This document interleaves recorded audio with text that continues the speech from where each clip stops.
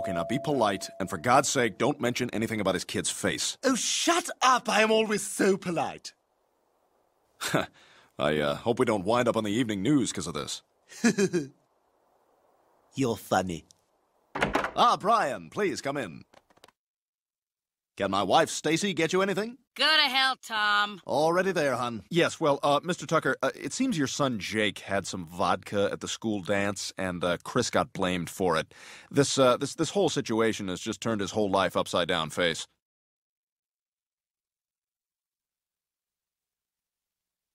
It's no concern of mine if it's turned his life upside down face. Jake's a good boy. Aren't you, Jake? Yeah!